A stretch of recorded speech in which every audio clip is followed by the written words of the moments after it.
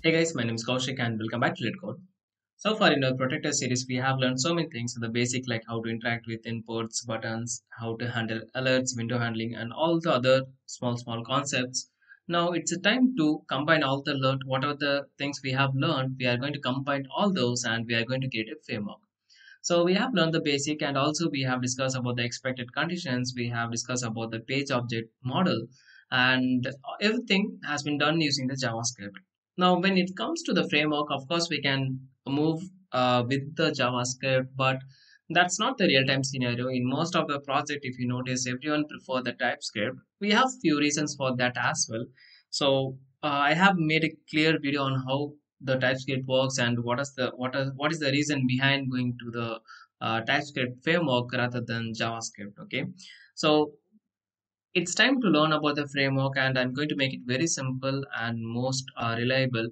But before getting into this TypeScript framework, the entire series, so I have a few more videos to come on the upcoming days. So before going straight forward to the TypeScript framework, first I will recommend you to go and watch the entire TypeScript video if you have missed that, because without understanding of the basic of TypeScript, probably you cannot understand how the frameworks works or how the inheritance concept works and everything, right? So I have talked about in detail in my playlist, so you can grab the entire playlist from my YouTube channel or maybe from my website letcode.in/videos. From there we can see we have this TypeScript 0 to hero for testers, and here I have talked about like why we prefer TypeScript over JavaScript in testing, and few concepts like the access modifier, the class and constructor, and then so many things we have here, right? So basically this is the prerequisite to understand about the framework.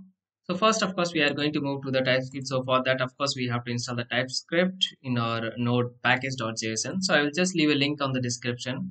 And by the way, I'm using the same page object model, the same test, right? So here you can see that we have already written each and everything in the page object model, and we have this test, we have these pages and everything, and that are mostly in JavaScript file, but we are going to convert all those stuff in the TypeScript in later on videos. Okay, so you can grab the entire source code from my GitHub repository. So here we have this github.com/o20kc slash this page object model JS. So you can just download this entire source code and you can start along with me. Okay. So let us understand what are the things we need to set up the TypeScript, and it's going to be very simple, just few configurations. So first, of course, we have to install this TypeScript, and other than that, we have few dependencies like the Protractor, of course, the Jasmine, that is our testing framework, and then we have this Jasmine spec reporter to get all the spec reports on the console. And we are using the Jasmine Allure reporter for our report generation, and Allure command line is basically to open the generated Allure report. And here we are using this TS node. I will tell about it in a moment.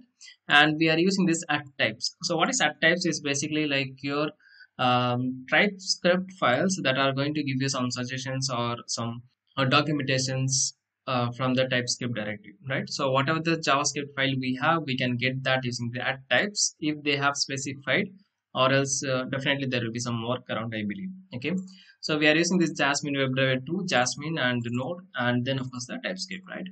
Now, what are the dependencies we have? We have to install this. For that, open up your terminal using Control J, and then you can specify like npm I. So npm I is like basically your npm install, and it is going to install from all this dependency. It will just go and bring up all the dependency from the cloud, and it is going to add it all the dependency, this node modules, right? So that's it, pretty much good. You can get all this of course from my GitHub repository, so feel free to copy and paste and then start working on it. Okay, now after that we will understand what is the use of this TS node. So TS node basically is going to do the transcompile of your file. For example, let me give you an example here. So let's assume that we are going to create a file called test.ts. Okay, this is basically my TypeScript file. TS in the sense TypeScript, right? Now, whatever the TypeScript file we have, when we are going to write our script, the TS file we are not going to execute, rather we have to execute the JavaScript. That is how the TypeScript works. So it's just a superset of a JavaScript file. So any valid JavaScript file is also a valid TypeScript file. Okay, and I have discussed about it most of the time. So you can just watch my playlist. So TypeScript basically converts all your files to the JavaScript, but there are a few differences I already discussed. So please check out that playlist. Okay. Now let's say that I'm just going to write a console.log here. So console.log, and here I'm going to say like, hey TypeScript, something like that. Okay. Now let's bring up our terminal here, and I'm just going to clear it up, and here I'm going to say tsc. So before that, let me tell you one more thing as well. So I'm just going to change this guy as of now to maybe tsconfig1.json. Okay. Now we have this console.log within our test.ts, right? Now if I say like tsc, what it's going to happen basically is like it is going to say like, hey, you cannot transcompile the file. You have to say like which file we wanted to do, or we have to specify some of the data basically, right? So here I can say like tsc, then followed by test.ts. So that is what my file name. Okay, so as soon as I give like tsc, then followed by tsc.ts. Now here you can see that we have got another file called ts.js, and here within this you can see that we are able to get our JavaScript file. Now I can say like node and then followed by test.js to execute my program, right? So that's how TypeScript basically works. That's cool. We are able to understand this, right? So let me just increase the font size here. But basically, if we have like 100 or thousands of test script, of course, we cannot convert all those files into the JavaScript file, and from the JavaScript file, we cannot run our test script, right? That's going to take much time. So for that, we are going to use this ts-node package to do that task for us very easily. But if you want to use this ts-node, of course, we have to create a file called tsconfig.json where we are going to specify some of the TypeScript configurations. So for example, let me rename this to tsconfig.json, and this file name should be exactly as it is, and it should be always within the root of your folder. Okay, root in the sense the parent directory of your project folder, right? And within the tsconfig.json, we have some of the JSON's value. So let us see what one by one, right? So here we have compile on save. So as soon as we compile the file we want it, as soon as we save the file we want to do the compilations, means of course we can use this. And here we are specifying few of the compiler options, right? So module, what is module is basically we are trying to use the common JSON. So like some of the file system and all the stuff is going to come from the common JS, so we are going to use this modules. And after that we are targeting to the ES6. So target in the sense like whenever we have the TypeScript file, we are going to convert that into the JavaScript file. Now how the JavaScript file should look like, right? For example, let's say that we are using this ES6, right? So in the ES6 we know that we have this class support. So here I can say like class, and let's name this as mobile, and let's have a constructor here as well. So just going to say like constructor, right? And that's it. So this is my TypeScript file with the class, and the class name is mobile. Now let's go back to this terminal, and here I'm going to say like tsc. Now this time you can see that actually tsc worked. In the previous time it didn't work. We have to specify the file name, but when we have this tsconfig, it is going to transcompile all the files that are present within my directory or the project level, and then it's going to just do the compile. And here you can see that we got now this JS file. Within this we have this test.js, and where we are getting the same code that we type in our class in the TypeScript file, right? So both are technically looks very exactly same. So I'm just going to bring up side by side. Now let's go back to our tsconfig.json, and here I'm just going to change this to ES3. So basically we are targeting to the lower level of ES version, right? Now if I do the TypeScript compilation again, now let's see what it's going to do. So here you can see that the JavaScript file that we have, the TypeScript file we have basically written the class and the constructor. But if you go back and see this test.js from the same file, you can see that there is no class intact. Rather, it has converted that into the functions. Like it is more of like your function declaration. So that is the use of ES6. So and from the scratch of this entire series, we are targeting most of the ES6 version. That is why we are able to achieve so many things like the class, constructor, inheritance, and each and everything very easily. or else of course it's going to be tough to understand this kind of scenario. This is what the we heard JavaScript look like. But the as the JavaScript has evolved a lot, of course it's going to be very easy for us to understand, right? So I'm just going to change this to ES6. That is the basic requirement to make use of the classes and the constructor. So let's do the TypeScript compile it again. And now here you can see that our code has been changed as we did in our TypeScript itself, right? So same kind of code. That's very easy to understand, right? So let me just bring this down here. Okay. Now why this JS file folder is created and within this we have, because previously we have created here, right? So I'm just going to delete this guy and I'm going to delete this guy as well. So if I go back and see in the tsconfig, here you can see that we are using something called output directory. That means whenever we are going to do the compilation, transpile, not compilation, actually we are doing the transpile. So whenever we are going to do that transpile, we are saying that, hey, I wanted to keep my JavaScript file on that particular directory, the folder, right? So that's what this output directory, and here we have specified JS file.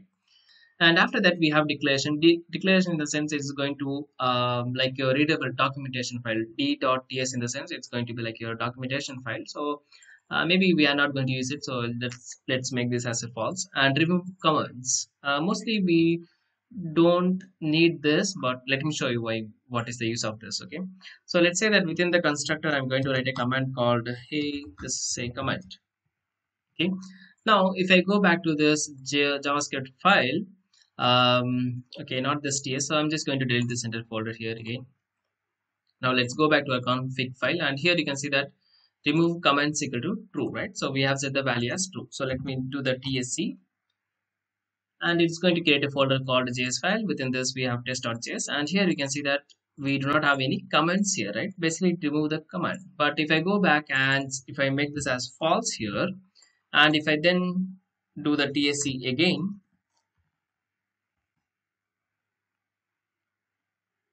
and if I go to this JS file, here you can see that we are able to get the comment side. So just your requirement, if you want you can have it as true or else maybe false.